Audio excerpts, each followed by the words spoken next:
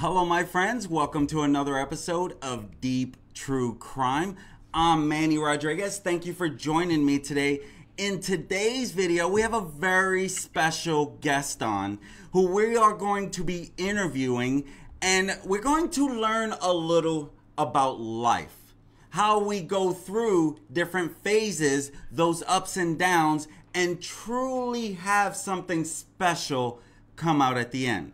This gentleman is a huge victims advocate. He's got a lot of stories on his plate right now that he is working with, and he's truly someone who has overcome adversity. And I'm so excited to have this true crime author, someone who is always in the news, someone who is always giving to victims and helping every single way they can. My friends, I want you to meet William Steele, true crime author, someone who is making a lot of noise, and I highly recommend you get to know him. William, thank you so much for joining. Hey, do you go by William? Is that right? I want to make sure I'm right on that. You can call me William. How you doing, man? Thank you for having me.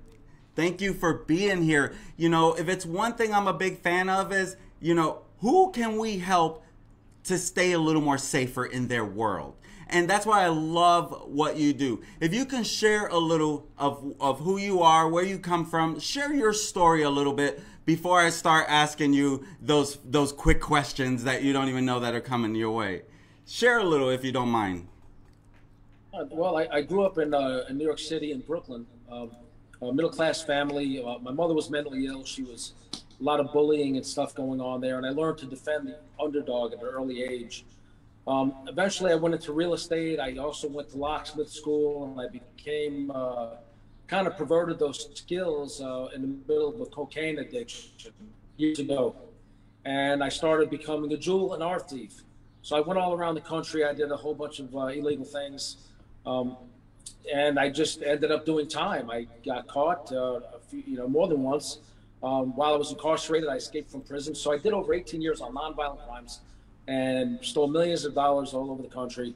And while incarcerated, I took some college courses and I started writing books, not only about my life, but about my faith journey, because my faith is the most important thing to me now, but also about some of the characters I've met along the way. For example, Robert Durst, Ghislaine Maxwell, and there's other ones coming up, people I met out in California, New York. I spent a lot of time in South Florida, Palm Beach, Boca Raton, Fort Lauderdale, Las Vegas. So now, when I was getting out of prison, one of my books was already out. I was about to put the Ghislaine Maxwell book out, and I was offered a TV show. So now we just filmed 10 episodes. It's going to air on a major network this summer, and it's really about my life and rejoining society and about my books. And I am not allowed by my contract to discuss exactly what network, but it's an extremely huge network. They do a lot of true crimes programming, but so it's going to be on there in August, so August 2022, and so I'm still writing books, and now I work for victim advocacy, helping victims of crime, also help the victims of wrongful conviction, people that have been wrongfully convicted. I work with that with my fiance, Dr. Mary Bass. She's a real crime fighter. She's been a zealous advocate for the victims of crime, having 2 murder victims in her family, and a big racketeering inheritance fraud scheme that she uncovered in Fresno, California, and she's been heavily retaliated on for that. So that's kind of what brings us to today. Starting a podcast, YouTube channel is up. I've been doing a lot of interviews and getting ready for this TV show to air. And I go out of my way to try to change the things from my past to help people and to use my experience to do that. In the beginning of my books, there's a quote that I put in every book, and it's from Edmund Burke, and it's all that's needed for the triumph of evil is for good men to do nothing. So, you're that good man. You're putting these stories out there showing another side of things and what people can do to make a difference in their lives and change not only their ways, but to protect themselves from, the person that I used to be. If you were extremely wealthy or extremely affluent, I was coming, and I had ways to go about it that you would never see it coming. And, you know, God and cocaine addiction, of course, interfered. So in the midst of doing all these crimes, we were also moving kilos of cocaine and guns from South Florida to New York for a very long time throughout the 80s and early 90s. Bottom line, many years in prison, college courses, my faith, a lot of loss while I was in prison, my mother passing away, family members, stealing from me while I was incarcerated. It really cost me to see the light and just want to go back to being that good guy again, where I can turn it around and help people, and I'm glad to do it. Nice. Number one, thank you for your courage. Thank you for, number one, being vulnerable and sharing who you were and who you are now. Because truth is, we love a comeback story, right? We're ones that, hey, we understand we're human. We're going to do things in our life that we probably shouldn't be doing. But what comes out of that? Something very positive has come out of this, William. Great job. I commend you for everything that you're doing now and the story that you're sharing. And with that being said, that's what we're about. We want to help people stay safer. What are some red flags that we can be looking for in the case of, say, someone who, if we are of affluent nature, what should we be careful of? Like, how are some ways they get to us? Now, I'm not saying that's me, but if that was me, because you said that's the person you were after, how can that person be a little more protected now? Well, in my upcoming book, there's going to be a list of actually tips about burglary and crime prevention tips. But it could be something as simple as, I'll give you an example. You guys are going to think it's funny, but cats, if somebody's creeping around your house, a cat will know it before most dogs will. If they're on your windowsill hissing at something, you better go figure out what's out there. Obviously, security cameras, since I was incarcerated, they've exploded. They're everywhere. Get cameras, have them activated all the time, have them recording remotely so that you have the footage. Put good signage up that you have them, so you're not just catching people after you're robbed or dead, but you're deterring them before the fact. Another good thing, obviously, at nighttime, motion sensors, in your backyard that pop on floodlights. No one likes noise or floodlights when they're doing a crime. I can't tell you how many times I've gone through a yard or just went around a house and a floodlight or a sign was up, and I said, you know what, let me go somewhere else, years ago. And now with cameras everywhere, make sure the motion activation gets everything. Simple things like putting gravel underneath your windows, because if you have a pet or an animal that's going to hear things outside, gravel is something that makes a lot of noise. And I'll tell you what, a burglar hates walking on gravel, and most animals will hear that. Then there's a type of plant, I can't remember the name of it now. It looks sort of like an aloe, and it's got pointy little purple spikes on it. And South Florida had a lot of those. But you plant those around, the base of windows and stuff, so people are not going to want to mess around and get cut up. So there's a lot of little tips that you can do. I also used to take, for example, even a fake Rolex or a money clip with maybe $100 bill and a stack of singles and leave it right on my dresser. And then I would have a safe with basically nothing in it, a small little cheap safe that are useless, and just have that visible in the closet or something. So if somebody broke in my house, they'd steal a money clip with some singles on it, a fake watch, and a safe with nothing in it, or maybe you put something in there like as a prank, like, hey, would you like a soda or something, But so you give them something to take and leave if they do get in.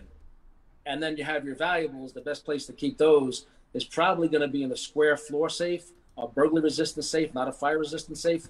And those, a good place for those is like mounted in a laundry room, into the ground with a tile or a carpet over it, maybe some dirty laundry, the hamper. So when nobody's around, no visitors, and you need your jewelry or whatever your valuables are, your cash, you go in the laundry room and get it. Nobody knows the thing is there.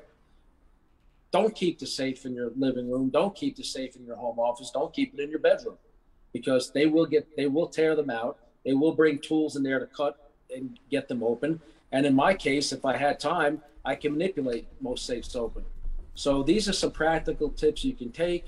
Also be careful who you let in your house. Make sure they're aware that they're on video. If it's something like an open house or something with filters, make sure they're signing a log or presenting an ID.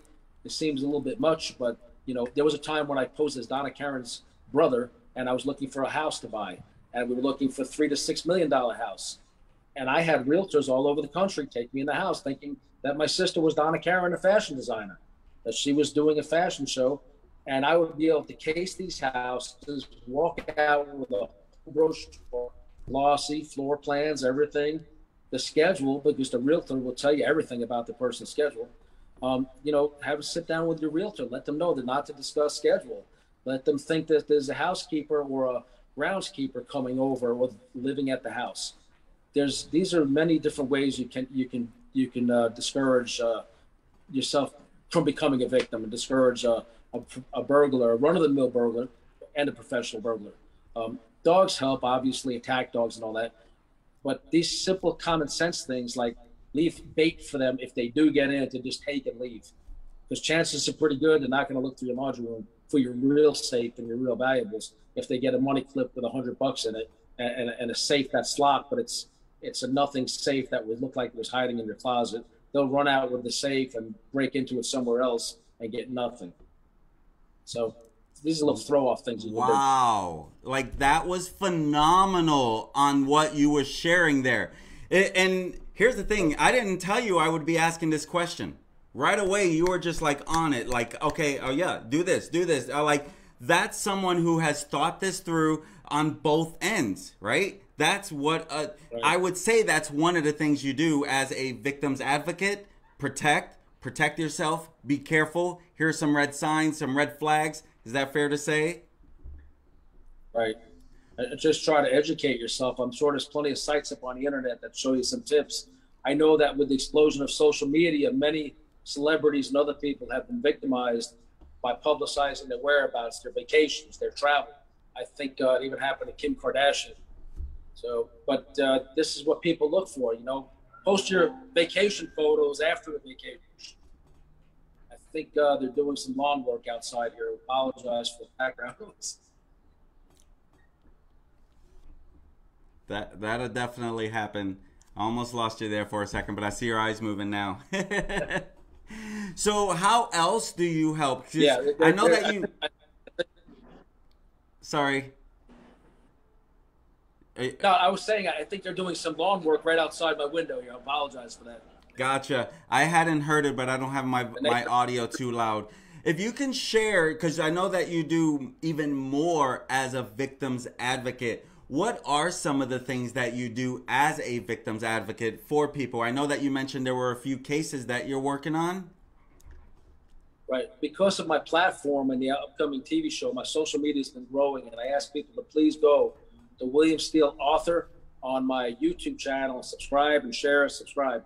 Also, my Instagram, I have almost 11,000 followers already. We expect way more.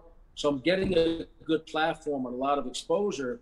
So what I'm trying to do is learn how to be sensitive to the needs of crime victims, but also I'm finding cases on the internet, for example, where somebody's had a loved one murdered and they're not getting justice. The murder of Larry Revis in Fresno, California is one glaring example. We're trying to get some more information on that.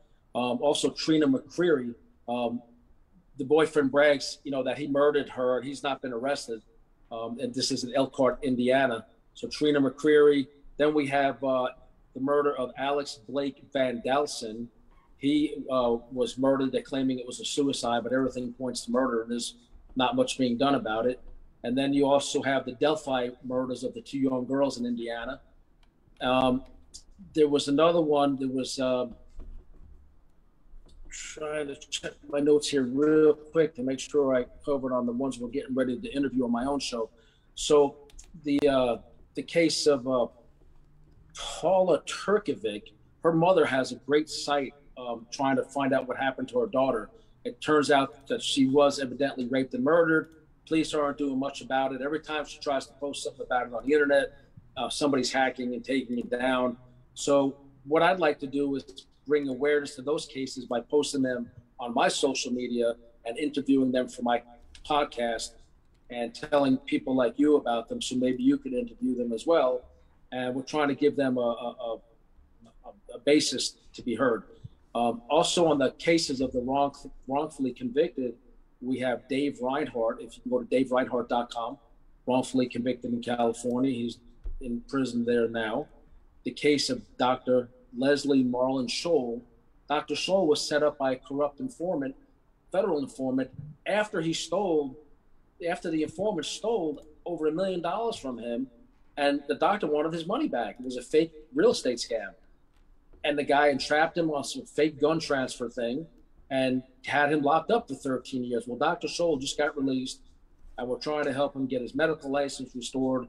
And I know he's working with some New York attorneys to try to get this final conviction removed from his record. Because now the informant, Charles Ray Smith, is himself facing 120 years and then just committed perjury by lying to the federal judge back in October at his very first hearing. So these are some of the cases that we're working on. Wow. And so that's where, now, who you are today, is it because of kind of what you went through as that other side? Well, on the other side, I did a lot of things I'm not proud of. And again, I'm not the person I was. And I think I've been out just over a year now, from over 18 years. And things are starting to look up. I'm back to myself again. There's no substances involved in my life. There's no desire to lose anything else, break the law, or hurt anybody else. So I just have always had a heart for people because of my mother's mental illness and the things I grew up seeing her go through. I always tried to help the underdog. But now, when I was in prison, I was a law clerk. I was on the offender representative committee, working with the administration and the offenders to try to come to terms with different issues, whether the denial of medical care or rights that they were being denied, and try to work things out to avoid litigation. So I've always had this heart to help people. And now with social media, it didn't even exist when I went to prison. I think this is the perfect platform to do it in a big way and try to help everybody that I can. We're trying to make it to the Ghislaine Maxwell sentencing in New York. And I'm in the Midwest right now filming my TV show, but we're trying to get back to New York to do some book signings and attend possibly the Ghislaine Maxwell sentencing. I knew her years ago. My book is all about her. You have the information about my book. It's available on Amazon. It's called Ghislaine, Sensational and Impure. And your viewers are more than welcome to buy a copy. I appreciate your support. Yeah, and with that being said, we do have all of William Steele's information in the chat. So you should definitely check out the Ghislaine Maxwell story. I did a little piece on it, nothing in the same realm as you have, because you were right up close with these individuals. And, so that's why I appreciate exactly what it is that you're doing and what you're doing moving forward. Because here's the truth. We need more mouthpieces. We need more people to help raise awareness. This is what could go wrong in our life if we're not a little more careful with our life. And that's why I love a lot of the tips that you shared with what can people do with being a little more careful. And so share this here. Now, you sent this over and I had a chance to read it, but can you expand a little on your relationship with Robert Durst? Right. Back in the 80s, I met Robert Durst in Manhattan, right? At the time I was attending the Locksmith school down Midtown Manhattan. I met him, I met Susan Berman. She kind of slipped up and said something about, he's paranoid because his wife was just murdered. He's uptight. And then she corrected herself. It's like a Freudian slip, and said, I meant she's missing. Right then I knew something was wrong. Street smarts kicked in. I said, he killed his wife. She's covering for him. And this was in the 80s. He and I stayed in touch because I was trying to get information out of him and money out of him at the time. And so you have to read the book. If you have the book cover there, I think, to display, but it's called Sex and the Serial Killer, My Bizarre Times with Robert Durst. And it shows you my interactions with him over the years and trying to gather this information for authorities. And all along, he was paying me for the use of my place in Brooklyn. So that's how I knew him. I actually went to the trial. He went on trial for murdering mafia princess Susan Berman in 2000. He went on trial for that in Los Angeles. last year, a few months ago. So last June, I was actually at the trial. We're going to be doing some stories about that, what happened. Um, so I knew him, and I was had information that was helpful to the authorities regarding him and some of his murders. And he killed his first wife, Kathy Durst. And so I talked to some of the family members, and they're still very, very bitter that Westchester County, New York, has never bothered to prosecute him. One prosecutor after the other, just because the family's worth billions of dollars, they just ignore what a serial killer's doing. And I'm not going to say much more than that without putting a target on my back. But one prosecutor after the other did nothing about it. And the last one, finally, I guess she had him indicted before a grand jury. And then he died a few months later of COVID in jail or prison in California, which is just a few months ago. So these poor people have had no justice for 40 years. And it's just disgraceful. But a lot more is going to come out about that as well, because there's a lot of cover up and enabling by his wife and by the Durst family and his brother Douglas. So a lot more is about to come out with that. Wow.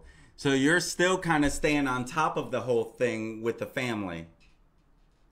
Oh, absolutely, absolutely. And Mary's a forensic accountant and fraud examiner, and she's done a lot of history into finances and financial crimes regarding a lot of these people.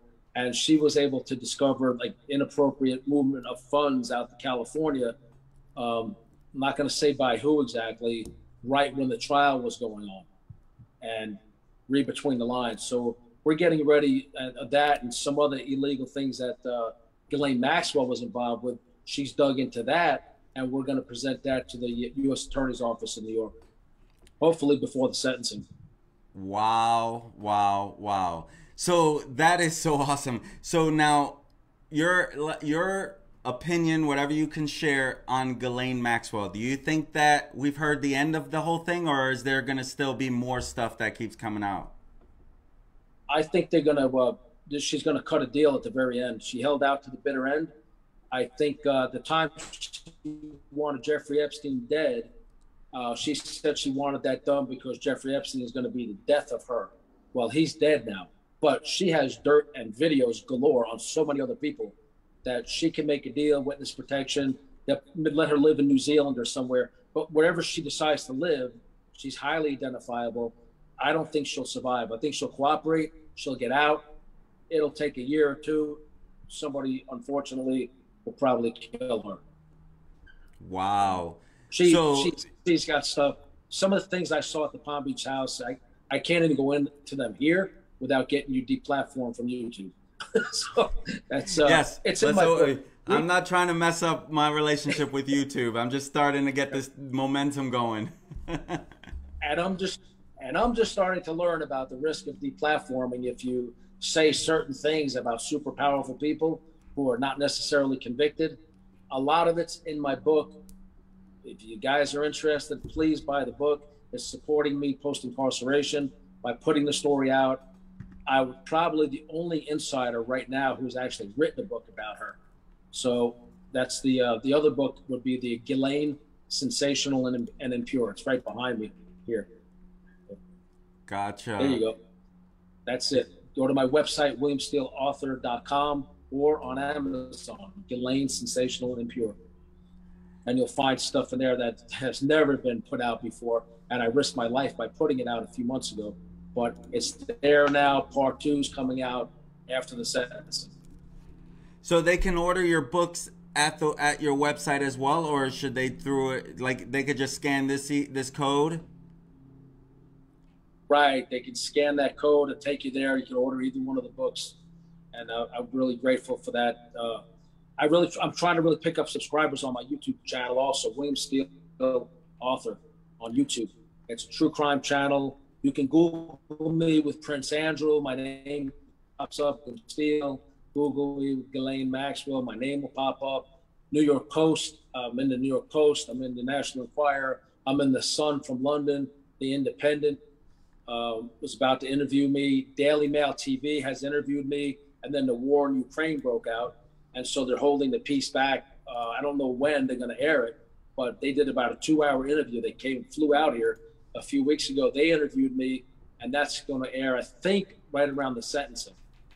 They were going to air it a few weeks ago, but then the Ukraine situation broke out. Nice. So you're literally staying busy all the time in New York, it sounds like. You're not in New York at the very moment, though. You're working on your show? That's right. I'm in the Midwest. We filmed episodes in Elkhart, Indiana, which is the RV capital of the United States. Very nice place familiar. until we ran into a prolific con artist. Yep. If you look up Charles Ray Smith, Elkhart, prolific con artist. He posed to me. He was a federal informant, but he posed to me as a high-ranking Hell's Angel. He's got a big mansion on the river here. What's the name? You know, millions of dollars in assets, gold bar. Charles Ray Smith, Elkhart, Indiana. And if the FBI finally locked this guy up, he's been conning people for decades. He brags with the help of the local police. I don't see any evidence of that. That's what he claims, that he's friends with detectives. And I'm certain he's naming them all now to the FBI, because that's all he does is, you know, inform and make up stuff on other people. So I'm sure he's trying to get out of his own mess now by doing that, which is fine. If his information is legitimate, cooperate with authorities by all means. But there's proof coming out now that he has put many people in prison that have been innocent. Wow. That is... Charles Ray. Wow. He set up Dr. Leslie Marlin Scholl.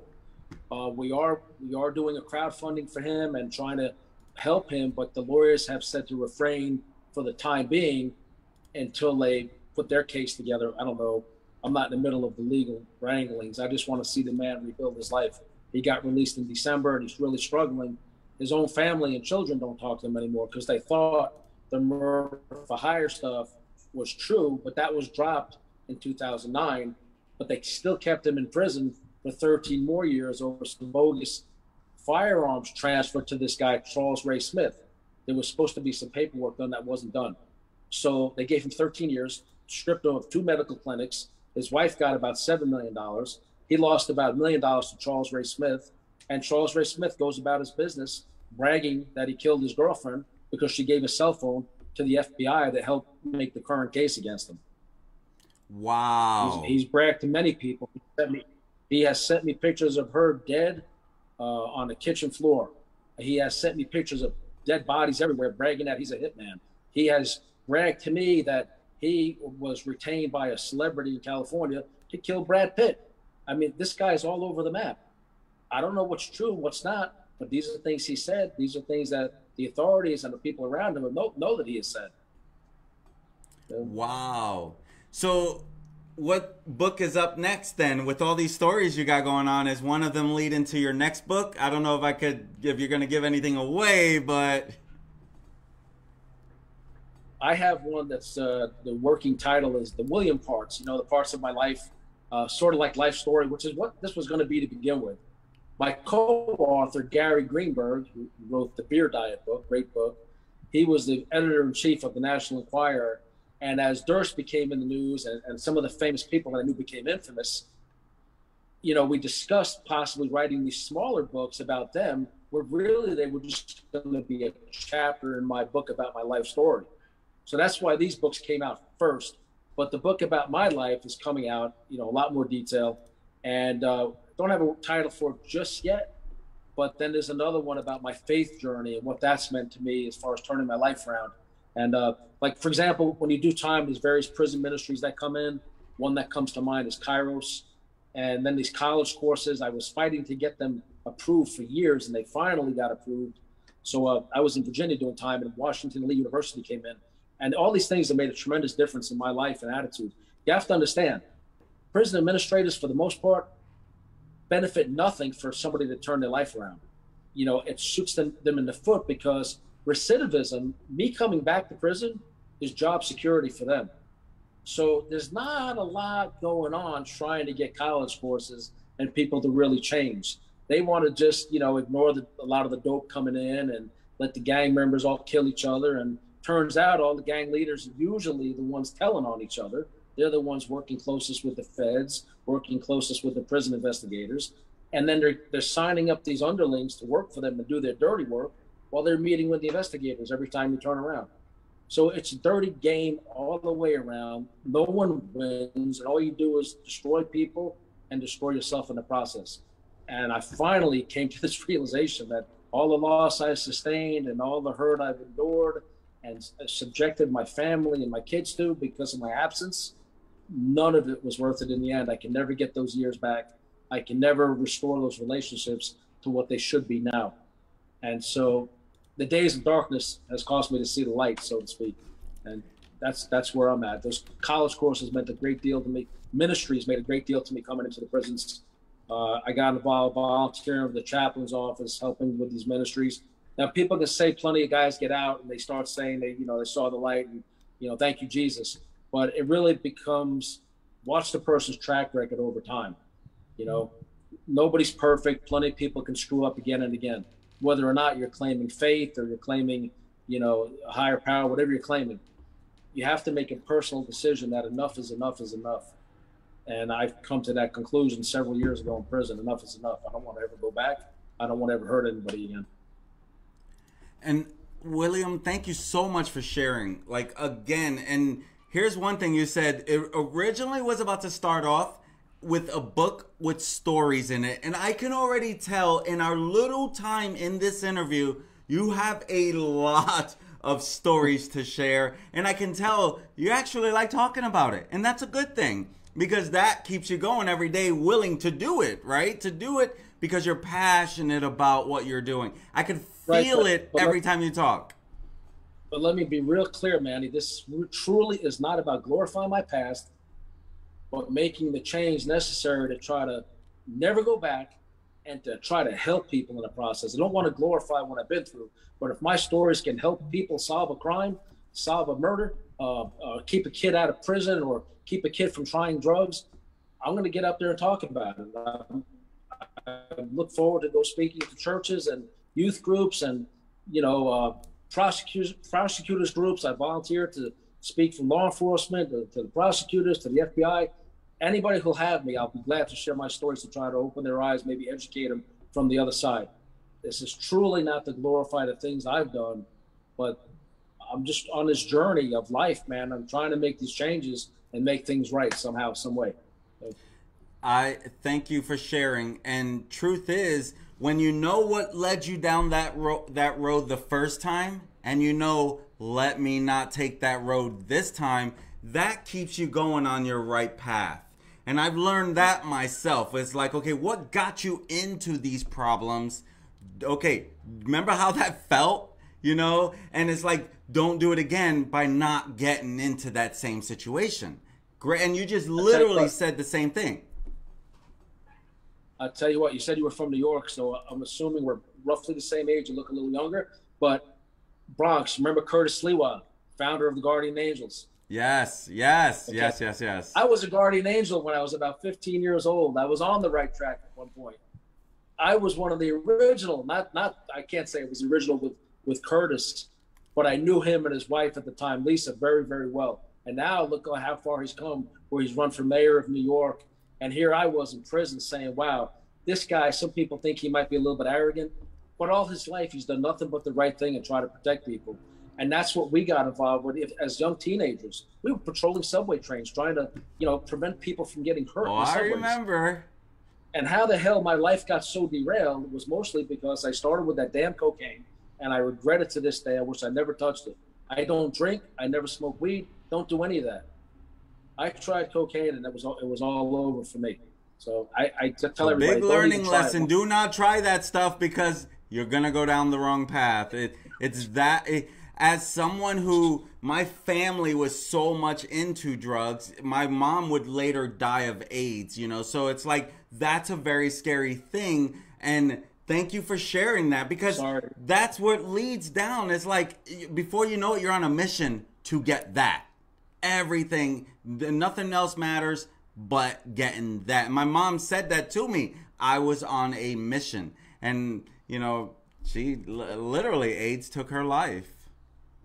So thank you. This is what I mean. This is why your story matters, to help other people. And that's why I'm going to have to share one more time, like, my friends, like, look what he is doing. He's doing his best to, number one, stay on his right track while he helps you stay on your right track. And I love what you've done as you've continued to grow, especially with these books. I mean, great job with what you're doing, because let's be real, both of these guys are big names in online right now. Like Robert Durst, oh my gosh, especially if you're from New York, right? His whole family owned real estate out there. They were like they were like the Donald Trump, basically. They still manage the World Trade Center complex and probably 20 or 30% of New York City real estate. They're still worth billions of dollars. And they won't simply settle with the victims' families. They want this to blow up in the media again and again and again. Why? I don't know. I have to be careful what I say, but there's allegations that they've repeatedly enabled and concealed his crimes, including the murder of Kathy Durst, his first wife. And it's just disgraceful what they're allowing the family members of the victims to go through in Kathy's family. Wow. And that's where she's now what? She's someone that you're fighting for. She's the focus of my first book, really, Sex and the Serial Killer, is really focused on her and raising awareness that he's never been convicted of her murder. Like I said, he was indicted a few months ago, but that was after he was convicted in Los Angeles, finally, of killing Susan Berman, and then he died of COVID right after they sent him to prison. So, you know, there's no justice for the family 40 years later, and many other victims. There's a college student in Vermont, and there's other victims around the country. So he was a very wealthy, probably worth $100 million at the time of his death, serial killer. He was a sexual sadist serial killer. Wow. He killed witnesses and victims, people that were going to be witnesses against him, like Susan and his wife even. But he's also was a sexual sadist killer. So, you know, if you read the book, you'll see some of the stuff I wrote about and stuff he brought around my house in New York. And here's the thing. I'm not the only one that knows these things. I'm the only one crazy enough to come forward and talk about them. Okay. I've had a certain agency try to shut me down it's in the book, by reading me my Miranda rights over the Susan Berman murder. And I said, wait a minute, I have somebody else have you come out here. And the only way they would come out is because somebody from the Durst organization asked them to see me. But then they tried to shut me down by intimidating me. And I said, well, why would you suspect I did it when I was in jail in Miami at the time of her murder? So this is a reason why we decided to write books. Can you see me still? Yeah, I think you might be getting a call in or something. Yeah, I don't know how to cancel that. All right, we'll give it just a second. Man, like, you're literally sharing so much great information, and I can tell, like, I look forward to that next book. Like, all right, now what's he gonna come up with next? Because he's truly you have so much information, and I can tell, like, you know, let me be careful what I say here, because that could, you don't want anyone, you know, you don't want to get yourself in trouble, but you want to spread the truth the best you can, and you're doing a great job. I'm not worried about any trouble as far as charges. You know, everything's many, many years ago, and I did nothing that I could still be charged with. There's no violence, there's no murders on my part. What people are concerned about coming forward now is these people you're coming forward against are very powerful. They can have people killed, and certain people have turned up dead. They can sue you out of existence, you know, to try to cover up, you know, what I know, what other people know. So these are the concerns anybody coming forward has right now. So I'm thinking that my spotlight, you only have very few people coming forward. And some of the victims of Maxwell and Epstein, to me, are inspiration to me that they came forward. You know, some of the female victims. Yes. Well said there. Well said. My friend, thank you so much for jumping on with us today and doing this interview and sharing such great information. And thank you for sharing your faith, because that's where it's like, when God changes your heart, you're ready to be changed. Like, it doesn't happen till then. Otherwise, this is part of the journey. This is your story. This is what's going to help you bounce back to help more people. Great job. You're doing an amazing job. My friends, please check out his book. You can find all the links to William Steele down in the description of this video. Now, I want to share, I noticed later on, because again, the interview part on this channel is a little new. So we were perfectly live the whole Facebook time, but I noticed YouTube, I didn't get that on until later at the right time. So I will take the Facebook video and put it on the YouTube. That way the whole interview is on YouTube as well.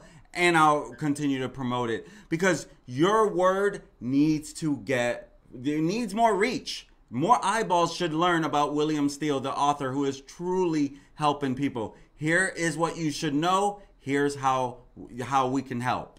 And how can you help? If someone else feels like they're a victim and they want to get their story, do you help in that case as well? Right. We're starting a straightforward interview program podcast. And again, we want to interview people. Please reach out to us through my website and any way you can, through my Facebook, especially William Steele author. Subscribe to my YouTube channel. We're looking for people to interview or dealing with a cold case murder. You don't feel you're getting justice. We'd love to have the family members of the victims on, but we'll also be trying to invite law enforcement on or investigators if they're willing to speak about the status of a certain case. We realize there's many things they can't divulge and not allowed to divulge, but if they can maybe give the public a little more understanding about why things are not resolved. Many of these cases we're helping with are on the internet, but please contact us again. Let us know your story. If you have a missing person, missing child, cold case homicide in your family, or if you've been wrongfully family member that's truly innocent and sitting in prison, there's no justice in that. A prosecutor's job is to seek justice, not simply notch convictions. And that's from, I think, from the Supreme Court. You know, they have a difficult job to do to figure out, you know, everybody's in prison, they're innocent. Well, not me. I was guilty. I was guilty as hell. And then I escaped from prison and made it worse. And then I ended up on America's Most Wanted website. So I did what I did, but these are many, many years in my past. But there's so many innocent people I've run across in prison, it's ridiculous. And it's glaring. It's in the paperwork. It's not just in their stories. But they're illiterate, many of them. They don't know how to get help. And the innocent projects around the country can only have the resources and time to help people on death row or life sentences for the most part. So all the minor cases slip through the cracks. But there's so many innocent people in prison. The system needs to be reworked somehow. So one of my books coming out is going to be also about suggestions for criminal justice reform. You know, my observations as a former prisoner and law clerk. Wow. You'll be starting your own 60 Days In. Watch my TV show, August. Oh my gosh, yes. And I look forward to having you on again because as our audience continues to grow, we want to bring on great guests as yourself to keep that word out there. How can we stay safe in our worlds? And you shared some great information, some of your experiences, some of the big criminals that you have been around and what you're noticing. So thank you so much for joining us today and being a part of this, William. Any last parting words? I just want to remind everybody that's all that's needed for the triumph of evil is for good men to do nothing. So please contact us. We will help you get your story out. My fiance, Dr. Mary Bass, has a heart of gold. She's a zealous victim advocate, and she's been retaliated on before for her work. And we just look forward to helping people now and trying to rebuild my life post-incarceration by doing the right thing instead of the wrong thing. Great. Thank you so much. And we look forward to having you on again. I'm sure you will be a guest as we continue to have more guests on. And thank you for taking your time out to be here with us. And we hope that every dream you're reaching for, you accomplish. You've overcame a lot. Your story's amazing. Keep doing what you're doing, William, because people need your help. Even those you don't even know yet, they need your help, William. Thank you, Manny. Thank you for the encouragement. I appreciate it. It means a lot. Thank you. Thank you, my friend. Have a great one.